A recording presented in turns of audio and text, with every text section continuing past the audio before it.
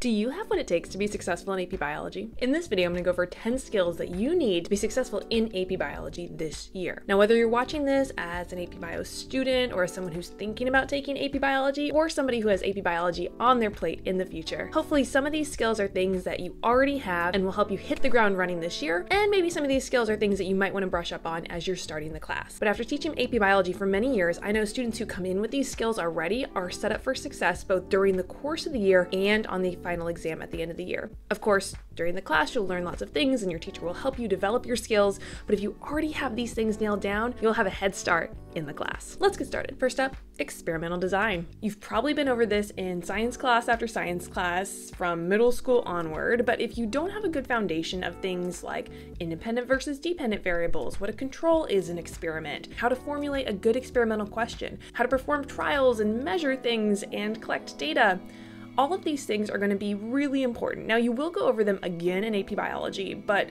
guaranteed you will encounter many different experiments that you'll have to analyze or be asked to add ideas to, or even do your own labs in the course.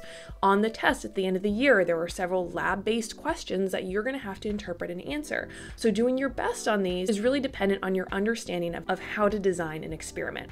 If you already have a good foundational knowledge of experimental design, you are in a great place. If not, you can refresh on experimental design either before you get to this course or at the start of the year, because usually it's something that teachers cover at the very beginning of the class. Skill number 2, basic algebraic math and showing your work. In AP Biology, there is math that you'll have to do beyond just basic algebra and knowing how to rearrange equations and doing a few statistical analyses and maybe some percentages and fractions. The math doesn't get that hard. It's knowing when to apply the equations, which variables to use, and how to correctly interpret the results or those numbers that you get from the math. But by knowing how to manipulate numbers at a very basic way and keeping track of all the variables and data that you're using, you will be better off understanding what these numbers mean in the course. A lot of students get to AP Biology and they practice statistics for the first time, or they learn how math can better help them understand a data set. And for them, it really clicks. I've had students tell me, oh, I like math in biology because it actually means something. It's connected to data. So as long as you have a basic understanding of how to rearrange an equation, you should be fine. But that skill of showing your work and keeping track of your variables and your data, that is also very important for the class. And you never know, a lot of times in your class tests or even on the AP Biology exam, you can get credit for just showing your work even if you don't get the full answer correct. Skill number 3 is graphing. Now, this is sort of related to experimental design because when you conduct an experiment, you're going to want to show your results and a lot of times your data visually through a graph.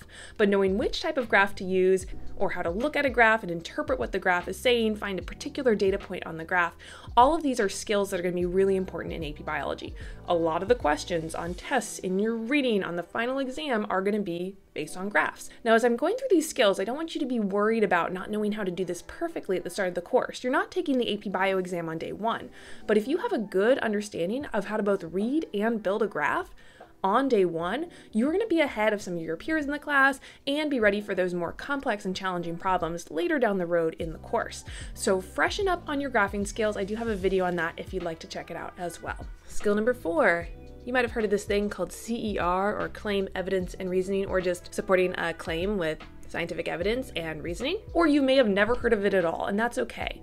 But taking a scientific claim, presenting the evidence that supports that claim, and then explaining how that evidence justifies the claim with scientific reasoning from a scientific theory or law or ideas is going to be really crucial to your success in AP Biology. This is one of the scientific practices that you'll be asked to do again on the final exam. If you've never done CER before, that's okay. And it's a skill you can practice, and it's probably something that you might have done before without even knowing that you were doing it. Again, you'll get time to practice this throughout the year, but if you already have a solid foundation of what a scientific claim, what scientific evidence, and what scientific reasoning is, you are ahead in the course already. Skill number 5, visually representing ideas. This can be as simple as sketching out a process or a part of a cell or a diagram on some scratch paper, or it could be creating a diagram within Google Drawings or another software tool. But being able to visually present or explain certain processes or ideas is really key to communicating scientific information, and it's a key skill in the AP Biology course. If you're someone who likes to do doodle notes or sketch notes, you're probably already well suited with this skill. But I would practice going through your reading, and anytime a scientific process like photosynthesis or natural selection comes up, try to practice creating a diagram or a drawing about it, very simple, stick figures are fine, to represent that idea in a different way other than words. When we're conveying information, we want to be able to present it in several different ways, and being able to communicate these ideas visually is one of our key scientific practices for the course. All right, now we're getting into the skills that are a little bit softer, or things that could apply really to any AP class or exam. But if you have a head start in these things, you'll be way ahead of your peers in the course. All right, memorization. Yes, AP Biology's curriculum is tough, and there are a lot of key terms and vocab words to memorize. It's nearly not as much as it used to be. They actually condensed down the curriculum and cut out lots and lots of stuff, like a variety of human body systems and plant hormones and how neurons work. But you still need to know a lot of information and a lot of vocab. So being able to memorize key facts to be able to support your scientific explanations and reasonings later down the road when you're answering these questions about experiments, you're going to need to memorize these words and terms and ideas. So get on those memorization skills. Make sure you work on flashcards, make sure you work on your mnemonics or your other memorization tricks. I do have a video on those as well. But if you are someone who struggles a little bit with memorization, this may be a skill that you want to brush up on before you start your AP Biology course. Reading is our next one, and specifically reading speed with scientific text. Students who are slow readers often struggle the most in AP Biology at the start of the year. If you are able to read quickly and understand and synthesize information from a scientific textbook, you will be able to move through the work faster and hopefully take in more information more efficiently and more quickly than other students in your class. The more quickly you can get through your reading and understand it, the more quickly you can get to your practice problems or other active studying methods, or have time for all the homework you need to do for your class. So being able to read quickly will be essential for your homework, for activities in class, and for the AP Biology exam at the end of the year.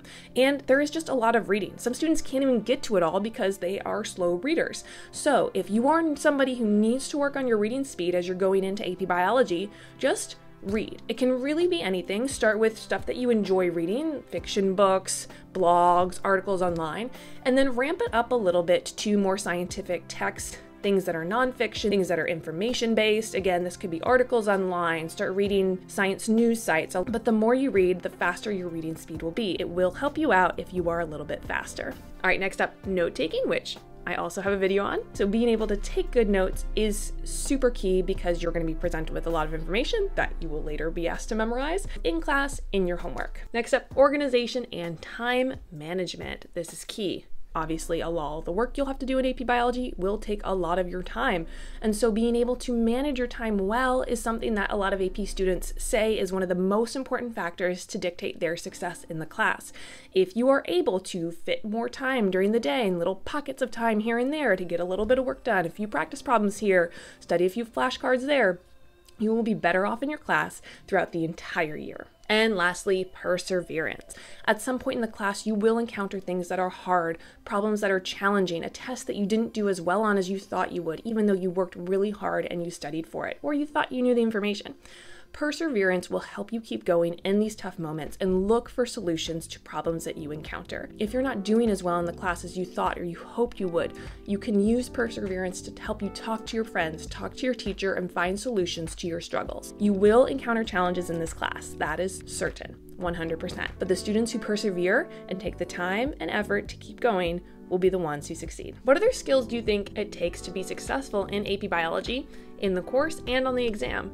Let me know in the comments below. Thanks so much for watching. Give this video a like if it's been helpful, and I'll see you later.